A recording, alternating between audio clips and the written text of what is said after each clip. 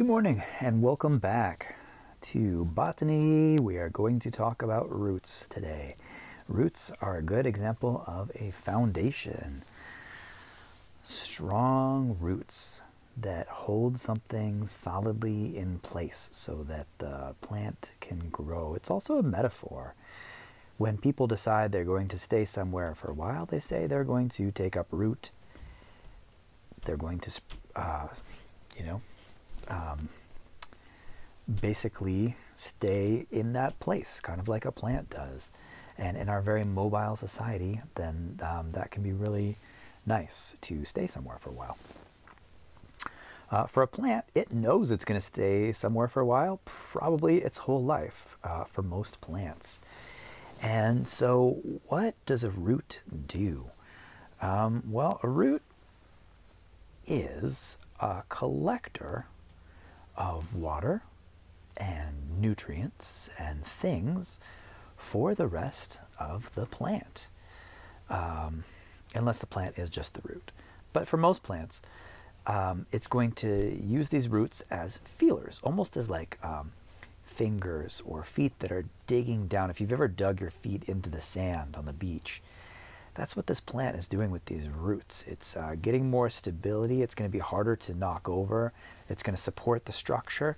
But the other thing is the sun, the first thing it does when it hits the earth is it provides light and heat, which is not great for water because light and heat is going to make that water evaporate. So there's going to be no water or little water at the top of the at the very top crust of that earth. So where you first see the sun hitting the earth, there's probably not going to be that much water. So what do the roots do? Well, they go underground and they stay underground. And you're going to have a number of different types of roots. You're going to have like a deep tap root that searches down for water, and you're going to have all these other roots. And as roots grow, most plants want to send out a number of roots at the shallow layer so that when it rains, those roots will be the first to collect water for the plant. But then they'll also send roots out at sort of like a medium length below those shallow roots that are just right below the surface of the earth, and also send out some deep roots. And sometimes even like a nice long taproot that will just search and search and search for water. Now, in some places, they have the opposite effect.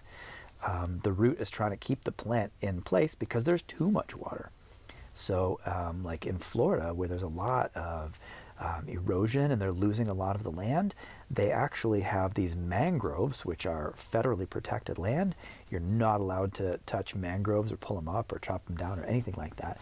And what these mangroves do is they actually grow right out of the water. So these plants do need to have a foundation in the earth, but their roots are more for stability and support and to be able to grow in marshy, swampy land, even in high salinity, the high salty waters in the ocean. These mangroves can grow and then keep the land in place because the roots are actually holding the land in place, which for anyone who has ever run up and down hills on hikes or something and had an adult scold them and say, hey, you're gonna create erosion. Well, it could be true. You may actually, if you kill the plant or destroy the root system, you could be really hurting the ability for that land to stay intact, because roots help hold the earth in place. That's something that roots do, which is a really nice benefit for the earth as well. Otherwise, when it rains a whole lot, if there are no roots there to hold that soil in place or suck up that water, number one, if the water doesn't get sucked up, there's going to be more water coming down, creating floods. And then also, if it's not holding that earth in place physically, it could just wash away that topsoil, wash away that nice soil that plants can grow in, right down the hill, or out to the sea, or wherever it's going to wash it down into a valley. And you're really going to lose a lot from erosion. So roots take up many different forms between plants and trees. Some have very thin roots and they get blown over easily. As we were looking at algae. It has really thin roots because it's more like just like one big leaf with a very poor root structure system. It's kind of in that sandy soil underwater, which is very hard to grow in anyway. And in a strong storm with a lot of waves and turbulence and a lot of suction and pulling power, those algae are going to get ripped right up and washed ashore. This is why we see a lot of algae washed ashore. Well, for some plants, that's actually a strategy. They want to get ripped up, so they have short roots on purpose. Some things, like trees, develop really thick roots, and some trees develop even thicker roots than others. So when you're planning a little garden or planting some trees, it's good to know what type of tree you're planting and where you plant it. Because as I said earlier, humans often have a foundation. They'll build some concrete to have this like really hard stone, and then they'll build up a house on top of that. Or we'll have this concrete road that's like nice and flat and good for cars to drive on. Or even a concrete sidewalk that's kind of nice and flat. You could ride a bike on it, you could walk on it, you could roller skate. But if you plant a tree right in the middle of where this concrete is, in other words, next to your house, or next to a sidewalk, or the road, well, the roots are going to dig down. And depending on how much water these plants are getting, if they're getting nice water, well, then the roots will stay pretty shallow. They'll stay up. If it's not getting enough water, the roots are going to start searching out. They're going to really branch hard sideways. They're going to branch down. They're going to go all around looking for water. That's the job of the root. And so what you see is these roots can be incredibly strong. In some areas, if you've ever been to some big cities, or even where we live, there's been a lot more intelligent planting as far as trees. But before they really knew about this, sometimes I noticed this a lot in big cities in the Midwest and like the East Coast. They started planting these trees that are going to last a few hundred years, and they're there, and they're kind of like staples, and they're part of the city.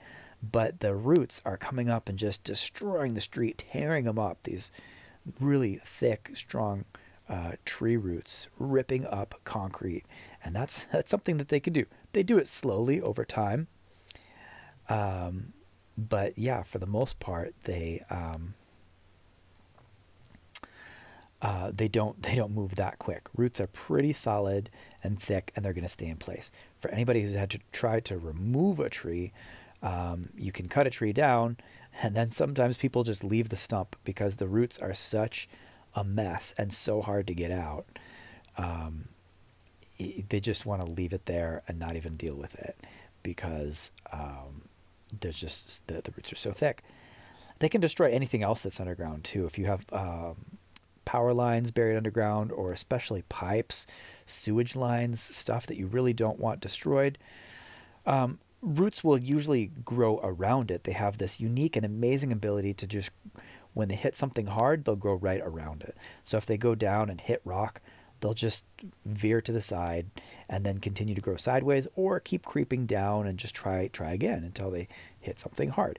Now, if there's still not enough water, they're just going to bust right through that hard thing. So they might even go through your steel pipes that takes water into your house, or unfortunately sewage out of your house. You really don't want that situation occurring. Your toilet water that's being flushed to get busted up by roots. But that happens. So, what roots do, what their main job is to suck that water up and collect it for the plant, so that it can both feed itself, because you want to have nice healthy roots, and then also transport that water up to the plant. Now that's part of the vascular system, and we are going to get into that more next week when we talk about stems. But what the root does, what its main job is to make sure that the plant is able to acquire water, but also able to acquire nutrients. There are certain nitrogens underground that the plant really needs for growth. So the plant is going to suck up some of that. And one of the ways that plants do that is on the roots. It'll have these really fine, tiny micro roots. And those are called root hairs. So, you might have this main part of the plant that has this sort of a deep roots. and the roots can branch. And when you have these, you can have larger roots and then branching smaller roots coming out of those roots. And then you also have these root hairs, these tiny little things, and what they're doing is they're absorbing these little. They're just looking all over the soil for whatever's there. And plants eat up things that people don't eat up. Plants particularly like, these nitrogen-rich sort of compost. If anybody has ever been around when gardeners spray this stuff that plants love to eat, it smells a lot like poop. Sometimes because it is poop. A lot of farmers make something called compost tea, which is they take rabbit poop or sometimes chicken poop, and then they mix it with water, and then they spray that around the roots of their plants. And again, this is a pretty good example of why it's a good idea to wash your food before you eat it, because you don't know when the last time somebody sprayed an actual poop mix with water onto the plant that you want to eat. But as far as this going towards the roots, this is going to be, for most plants, really healthy and beneficial. Plants eat their discarded waste and other animals' discarded waste, which is amazing. It's actually part of a much larger process, this little microbiome living under the plant. We'll get into that on Friday, where you have plants living in harmony with animals and fungi and insects and bacteria and all kinds of stuff that we might consider gross, but it's actually really good for the plant. And you need plants to survive as a human. You absolutely need energy, and you get your energy by eating things. And to eat things, you need things to grow. So you need these plants to grow. So there's really no need to be grossed out by the things that plants eat. That's just what they're into. That's their preference. And that's really good for their growth. And we as people like different things. And there are foods that are better for our growth and worse for our growth. We absolutely will get into those things, but not for today. That's it for today. Thank you so much for joining me for Roots. Bye-bye.